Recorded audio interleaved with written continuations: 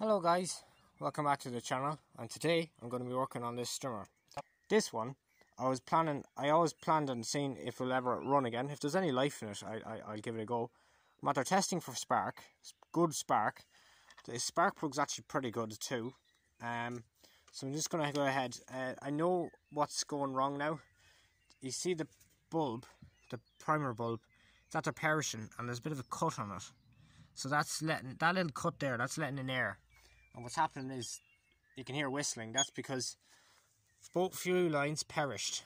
So I need to put new fuel. If I get fuel, with the current situation, I can't really get fuel lines yet. But as soon as I can, I'll be able to get 2 fuel lines and a new primer bulb. So what I did was, just pop the, first of all I wanted to check for spark. I could pull it over and you could hear the compression. There was good compression. Once you feel that bit of a pull on it, you know she's compression.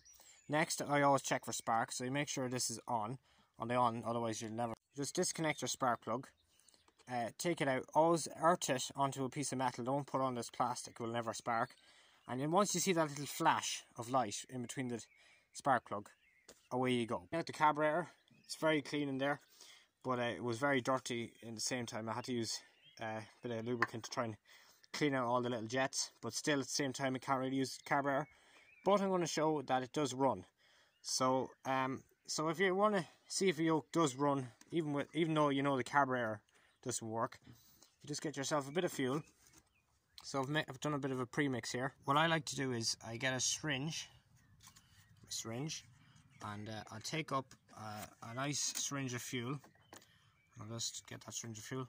So this mix is actually 50 to 1, so it's or 1:50, so it's actually 500 mils of petrol with 10 mils of oil. So this actually runs on, it says in the tank, 40s to 1. So actually this is a higher ratio of oil, which is good for the piston, because the piston then will be a bit more coated in lubricant for first time ever. So I just turn it over until you see that the piston has gone on the downstroke.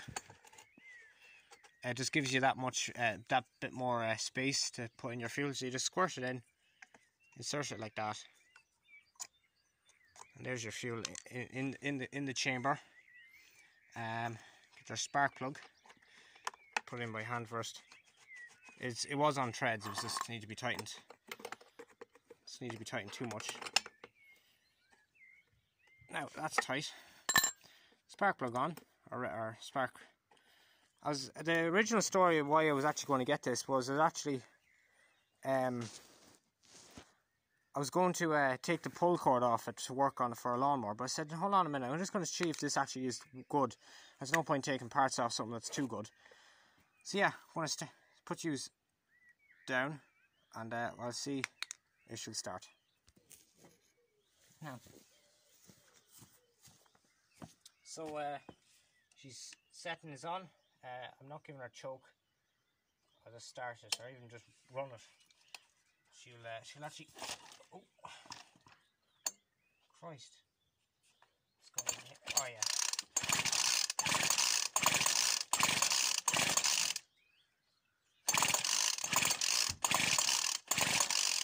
Now I might. So I think I've gotten her better now. She should run now. She'll have a bit of smoke, so. Yeah.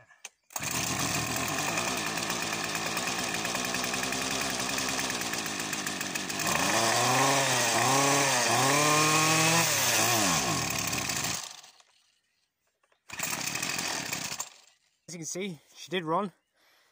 So that's very good. I'm very happy with that. And just to prove it to you as well. So hopefully I might be in an upcoming video. I'll definitely have an update on it. And we'll see.